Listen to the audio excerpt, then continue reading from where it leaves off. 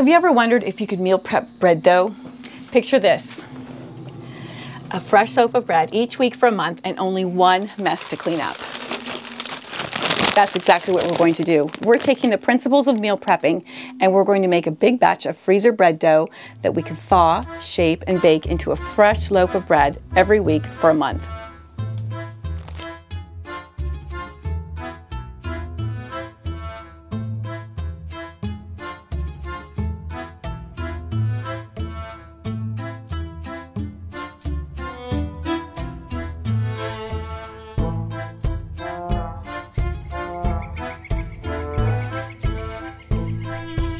Hi, I'm Michelle, and I'm here to help you create your slice of country living wherever you live. Welcome to Chocolate Box Cottage, the sweet spot between old-fashioned skills and modern conveniences.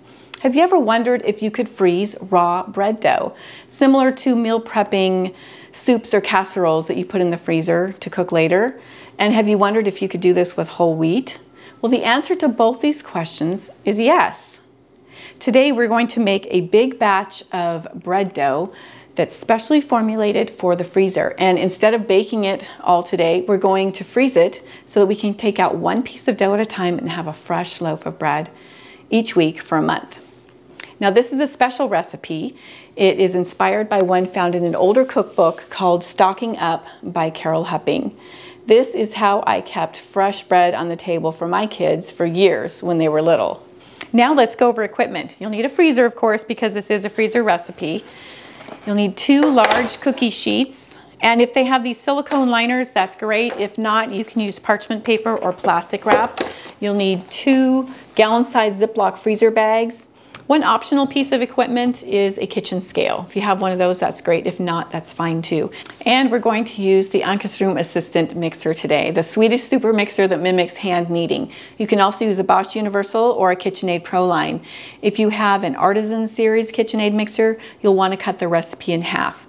And of course, you can do this by hand in a big bowl with a wooden spoon, which is how I did it for years. Our ingredients today include 3 tablespoons of yeast, 5 1/4 cups of lukewarm water. We're using part potato water and part milk. Potato water is simply the water that's left over from boiling potatoes to make mashed potatoes. We have 1/4 cup of honey, 1/4 cup of butter, 4 teaspoons of salt, 3 cups of all-purpose or bread flour, and 9 cups of whole wheat flour. We're using freshly milled traditional hard red wheat flour today. The recipe is available for you at my website, chocolateboxcottage.tv. Now, before you start, you want to make sure that you prepare space in your freezer for 2 cookie sheets. And line those cookie sheets with silicone mats or with plastic wrap and set those aside. Label your freezer bags. This freezer dough lasts for 4 weeks in the freezer, so count 4 weeks ahead on the calendar and mark that as a best by date on the bags. Dissolve the yeast in the lukewarm water right in the mixing bowl. After about 5 or 10 minutes, you can add the honey, the fat, and the salt. Turn the mixer on low speed, 1 to 2 o'clock, and add the white flour.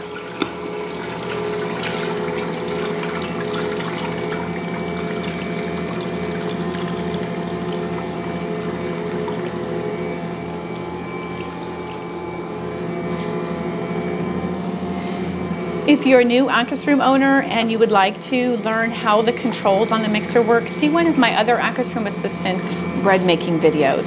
I'll link those below for you. Once the white flour is incorporated, start adding the whole wheat flour a cup or 2 at a time. Remember, you can move the arm on the mixer to help incorporate the flour.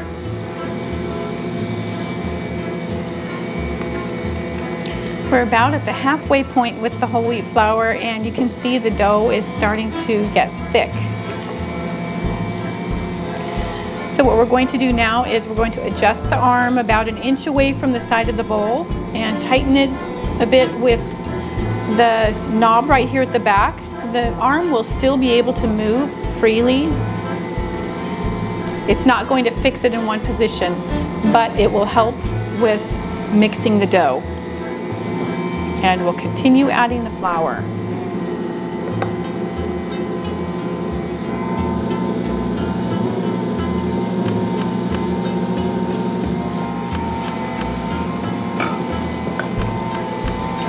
give the mixer a couple of minutes to make sure that it's incorporated all that flour, that it's all moistened, and our dough has formed a nice mass that is pulling away from the sides of the bowl, and it looks well mixed. So we're going to turn the mixer off, and we're going to cover the dough and let it rest for about 5 or 10 minutes. This will give time for the bran particles in the whole wheat flour to absorb some of that moisture and soften.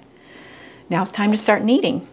Set the mixer again on low speed about 2 o'clock and let the mixer do the heavy work of kneading. I'm going to set the timer all the way up to 12 minutes.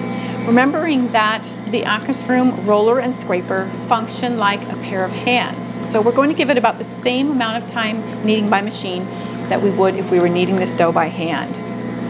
And I'll keep an eye on the behavior of the dough. If it starts to climb up the bowl too much, I'll set the arm further away from the side of the bowl. We do want the arm to be able to move freely as the dough is kneaded. See that nice donut shape developing in the bowl? And one of the nice things about this mixer is that you can safely just reach right in and touch the dough to see how it's doing. Doughs made with whole grain flour will retain a certain amount of stickiness. That's okay. It should feel like the tacky side of a Post-it note. You don't need to eliminate that stickiness. Looks like we have a nice, smooth, resilient dough. It's just really beautiful for a mostly whole wheat flour dough to see how that's shaping up. All right, we have some beautiful bread dough here. It's time to get our hands in the dough and see what's happening. Just slid right off the roller. That was nice. You can use this little tool to scrape dough off the roller if it does stick. This tool comes with the mixer. So scrape the dough out onto an oiled work surface, and we're going to give it a few turns by hand. I just can never resist touching the dough. And it just helps to bring it together and makes beautiful bread. So here we go. That was about all it took. And look at that beautiful, beautiful mass of dough.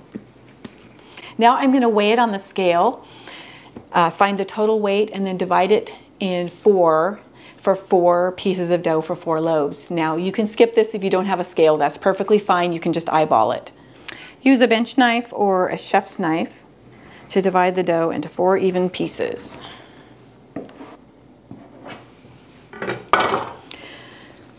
Now take each piece of dough and shape it into a smooth ball. So tuck all those edges underneath and make a nice smooth top.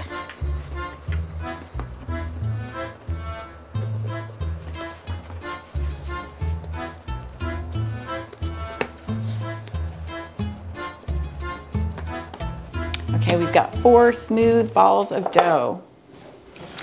Now just put 2 balls on each of 2 baking sheets that you've prepped ahead of time.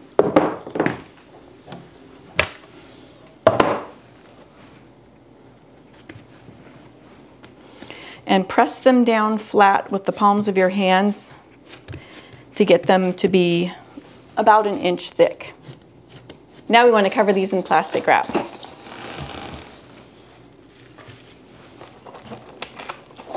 You can also use parchment paper if you like.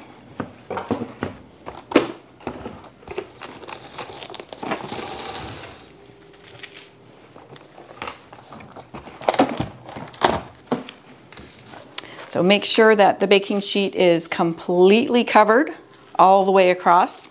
Now I've got both sheets of bread dough prepared, and I'm going to go run these over the freezer. You want to work as quickly as possible because you don't want to give the yeast time to start raising the bread dough. You want to immediately put it to sleep by getting it in the freezer quickly. So once your discs of bread dough have frozen solid, which will take about 4 hours, or you can leave it in the freezer overnight, you'll want to take them back out of the freezer and quickly wrap each piece individually and put 2 of them in your pre-labeled gallon Ziploc bags. 2 will fit in each bag. Get these back in the freezer as soon as you can because you don't want the dough to start thawing. And then just bask in that wonderful feeling of knowing that you have prepped bread dough waiting in your freezer. So the next 4 weeks, your baking is taken care of.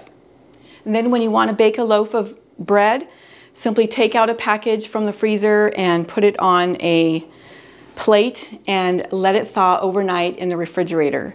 The next day you can unwrap it, shape it, and bake.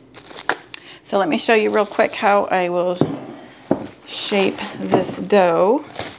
Just put it on a lightly oiled work surface here. I like the smooth side down. Fold it up like a letter. Then pat it out to a rectangle shape and roll it up into a log.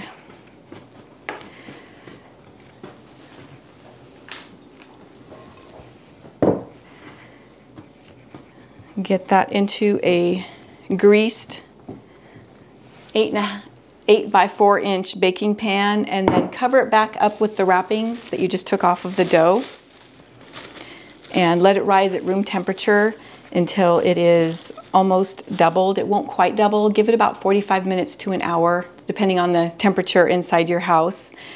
And then use the touch test to determine when it is ready to bake. The touch test can help you determine if your loaf is ready to bake. Simply touch the top of the dough, and if it leaves a slight indentation, a fingerprint in the top of the loaf, then you know it's ready to put in the oven. Have your oven preheated to 375 degrees and the rack on the middle shelf. Give it about 30 minutes or so and take it out when it's deep golden brown and done. Look at our pretty little loaf of bread. Isn't this nice? This loaf was baked from dough that I mixed up and froze 3 weeks ago. So this is what you can expect 3 weeks into this method.